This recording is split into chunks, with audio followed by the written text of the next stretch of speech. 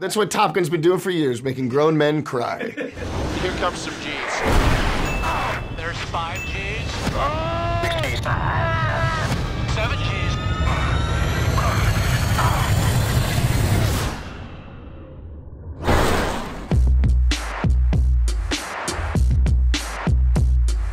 Let me be the next person to tell you guys how great this movie is. Keep it coming. How much fun it's going to be for you guys. To start a tickle fight. All right, so with all due respect to your performances, when we see you guys in the jets, how much of it is actual acting and how much of it is you guys reacting to crazy shit that's happening to you?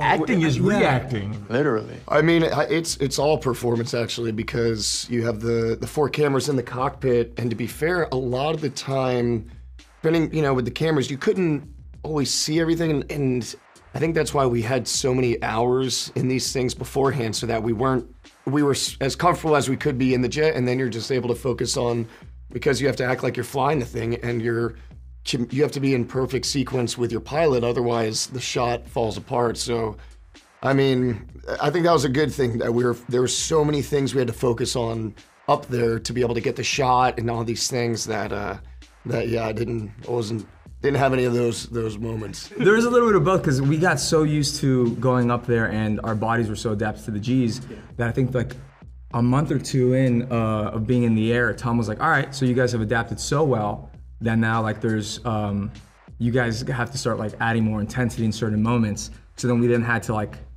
just act in, like, as we're like scraping the side of a mountain, we also had to be like, all right, we're so used to it that we have to add a little bit more. Professor Cruz trained us so well that we, when you're flying 500 knots through canyons, you're not as phased as you were, months earlier. Let's go, let's see what you got. Before we started actually flying in the jets, of course, we can do all the reading and the research and watching from other people's experiences on YouTube, like how to handle the G-forces and what the maneuvers really feel like. But it's not until you actually get in the air and be able to feel the like, The what? That is an imitation of a G-pull. We had slightly different variations, which is so fun. That's not exactly how it goes. But that's how I tried to save myself up there. That's all we were doing on the beach football scene, just going.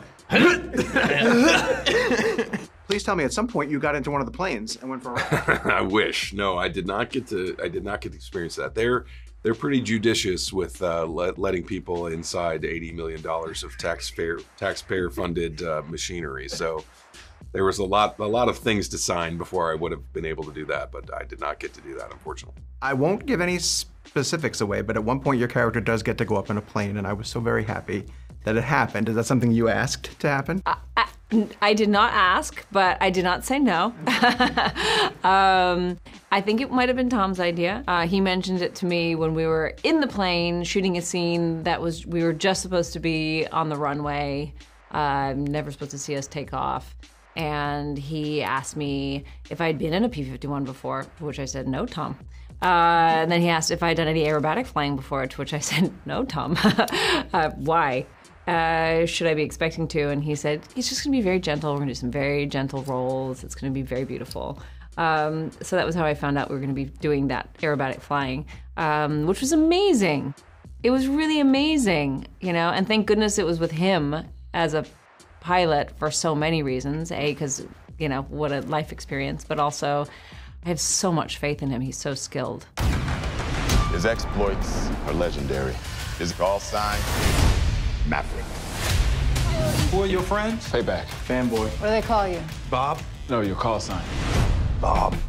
Did everyone love their call signs? Did anybody want to trade out their call signs at all? Don't take the bait, Bob. Heck no. Nah.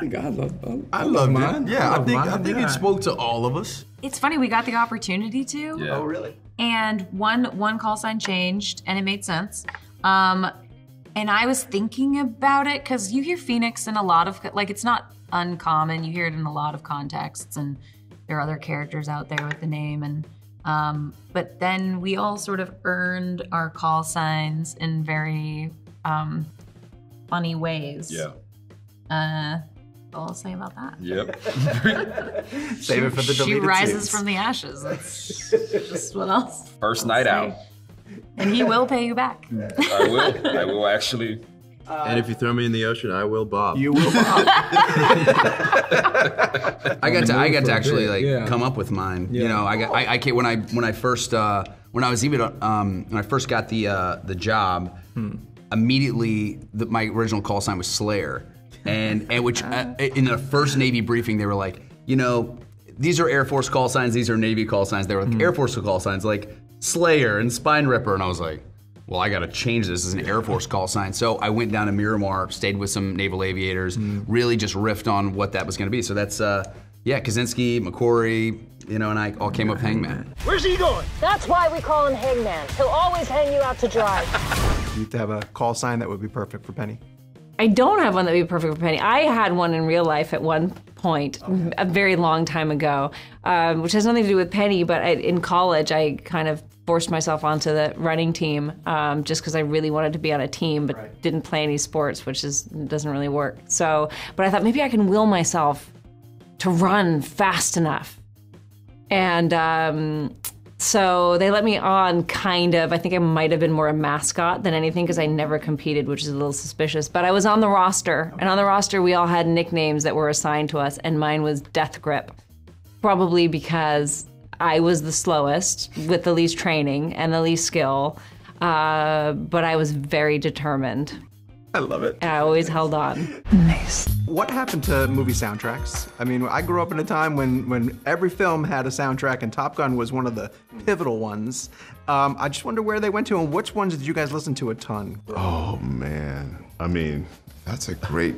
You know, a soundtrack I listen to all the time is Pulp Fiction. Oh, that's a wonderful one. One of the last great ones, actually. Yeah. To be honest with you. Yeah. I've never really contemplated where they just kind of fade away and then you don't really notice they're gone. But that goes into big movies as well. So you need big movies to have soundtracks that kind of resonate with people. So that's the great thing about Top Gun Maverick is gonna have Lady Gaga's song. So that's gonna be one of the new tunes to come out of it. So. Absolutely. Did you have one? I did, actually. And you know what's interesting? I knew the music before I even knew it was a movie. Because this movie came out way before I was born, but it was Marvin Gaye Trouble Man, which is like one of the most sonically beautiful things ever put on wax. Yes. And a friend of mine sent me the album and I was listening to it, and then like later I was like, oh, there's a whole movie. But you know, soundtracks are a big deal. You know, the perfect song will help you really encapsulate how you feel about that movie at that time. And then it becomes special forever. Yeah, I mean, obviously Top Gun was the one that stuck with me that summer of '86. The original Top Gun, for sure, that Take My Breath Away always got stuck in my head. Kenny Loggins, you know, Footloose, you know, we all remember that. Kenny's obviously got a song in our movie. You are now officially associated with two franchises with amazing soundtracks, Footloose Oh, and right Top on. Gun. Which one do you prefer? Which one? Yeah, what soundtrack I'm do you just in the Kenny Loggins fan club, I guess, man. I'm gonna go see Loggins and Messina at the Bowl. Yeah. I'm a huge fan. I mean, yeah, it's great. I'm just revisiting movies from the 80s. Okay. Every little bit, that's what I'm gonna do. What I'm excited about this is, you know, Lady Gaga wrote an original song for our film, and she did, you know, such an incredible job that Hans used the theme to create the love theme for the film and orchestrated it. So, you know, I can't wait for people to hear that. I think Lady Gaga's song she really knocked it out of the park. It's pretty phenomenal. Damn right. Excuse me, miss. Hey. Don't worry, I'll take care of this. Like Tom in the original, you get to sing in this movie. Oh, yeah. And you can sing, man. You're a great thanks, singer. dude. So Thanks, how'd you man. feel about that scene, approaching it? Any trepidation or? I think, it's one of those things where I told them right off the bat, I said, I played piano when I was younger.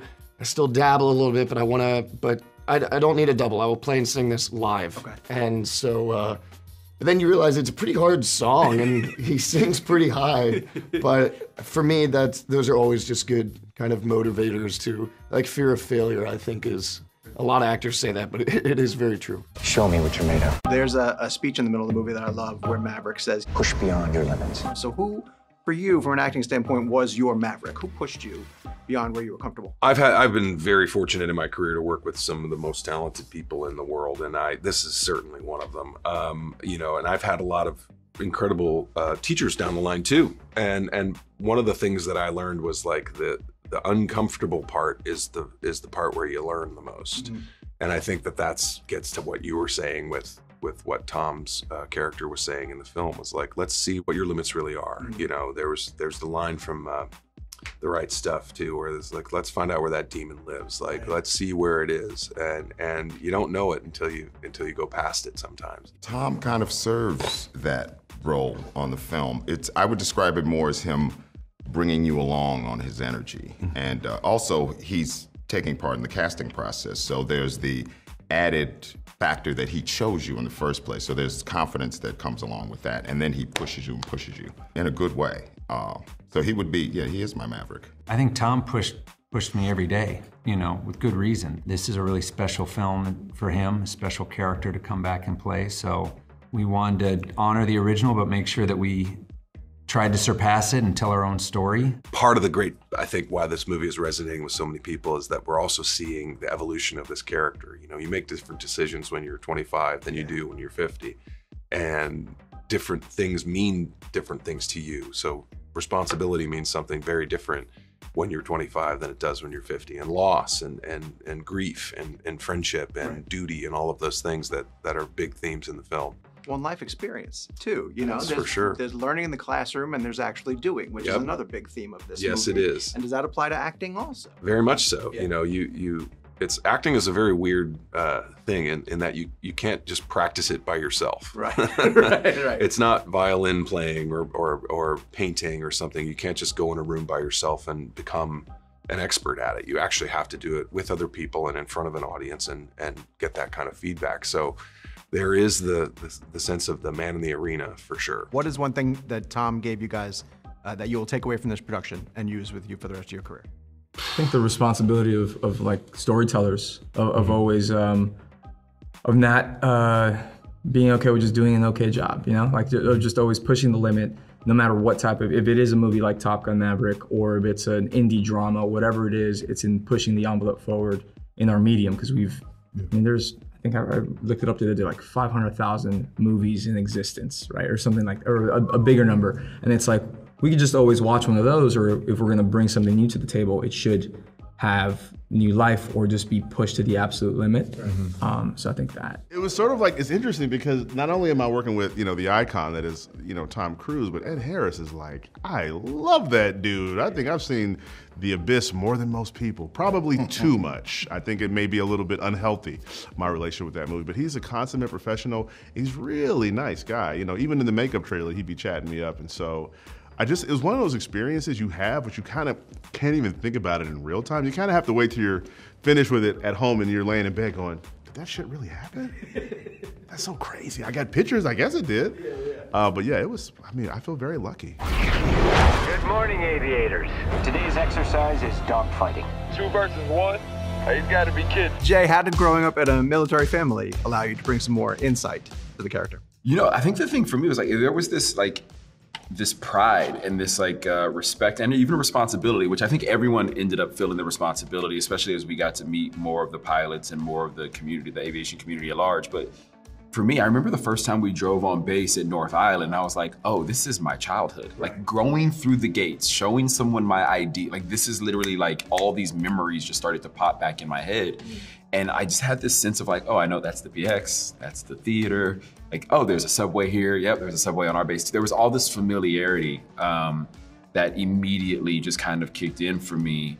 And I think I even found myself, with the exception of one night where we went out, I think I found myself even very much being like back on like the kind of clock that I was on when I was a kid. Like you're up at this time, you do this thing, you hear the horns in the morning, you hear, right? Like there were all these things that just started to kick in. And for me, it was just this immense like pride. And also the responsibility of wanting to portray men and women who, you know, sacrifice their lives and time away from their family every single day to protect this country. We're going into combat on a level no living pilot's ever seen. Your reputation precedes you. I have to admit, I wasn't expecting an invitation back. They're called orders, Maverick.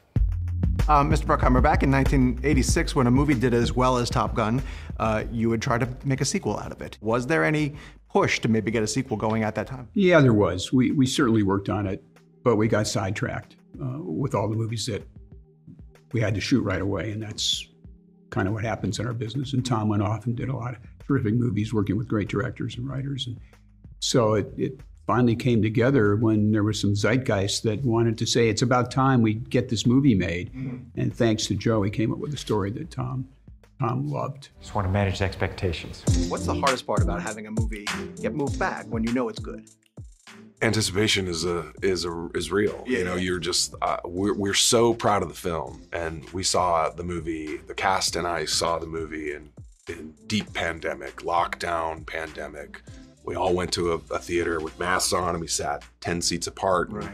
And we were so thrilled with the movie, and then we were like, well, is it ever gonna come out? We don't even know. So the fact that actually we're getting to share it now with the world is tremendously exciting. People ask me that, man, you gotta be so bummed this movie's not coming out and all these things, and I don't know, I think personally I've just never been, I would have been more anxious if it was delayed and it was horrible, to be fair, but with everything else, I'm just really proud of the work we did, and I wouldn't have wanted it to come out if theaters weren't open and people didn't feel comfortable sitting next to each other and really kind of having that summer blockbuster experience. So I'm all good with it. I think it was always meant to be a huge community film, and also, you know, epically on a big screen with a wonderful sound system. And I mean, they designed specific IMAX cameras for this film that could go in jets at certain speeds and pull Gs and all the things. And so to know that it required community and to know that we were so far away from being able to gather I think that was probably the hardest thing. What an answer. That was good. Phenomenal. I mean, what can you can't even say anything else. I feel like I was never feeling like we got to get this thing out ASAP, like we should put it out on streaming or anything. It felt very comfortable. Like I'm really glad that Paramount and Tom and Joe know that like there's no other way than in theaters with a packed audience, because this is how this film was meant to be seen. I mean, I think the hardest thing for me was just not being with you guys. Like for me, it was just like, oh, I wanted us to we had such a great time filming and bonded so much that, you know, it's very normal to go away for 10 months to a year, and then then you come back and you do your press tour and the movie comes out. And like for me, it was like, oh, I can't wait to get back with the gang. Like, it's like going back to school. It's like that morning before you go back to school and you can't sleep, and you know, like the outfit. Did you guys ever do this? You like know exactly what you're gonna wear. You're gonna like look great. You're gonna like say the cool thing and pick the right locker. But we never got to, it just got pushed out, and finally we're now at school, and I just feel excited to be here with you guys. And it's a great first day of school. It's outfit, a great Jay. first day. Thank you very much. Thank you, man. Thank you, I appreciate that. It's really good to think about the reason that the release date was moving back and back. We were all going through a pandemic together, all of us. Nobody was excluded from that, you know, unless you had a super secret satellite somewhere, you could be on another planet for a while. But for most of us, you know, we really had to hunker down. And so for me, even though, you always want people to see stuff, but you want them to really experience it at the right time. And I feel like our movie now is this wonderful present kind of waiting for us at the end of this sort of long journey. It's coming out in the perfect time. You know, right after the pandemic, we were really fighting for the cinemas to stay open and keep pushing forward. We want people to be in the cinemas. And I think this is the perfect time. Timing is everything. When it ended, I said, oh, that's why they pushed it back. Exactly. That makes you a know lot of what? sense We were all frustrated, but I gotta say, Tom and Paramount did the right thing. This is the most cinematic movie I think I've ever seen in my whole life. Ever made. To see it with an audience, it's truly, it's like there's nothing like it. Your kind is headed for extinction. Maybe so, sir. But not today.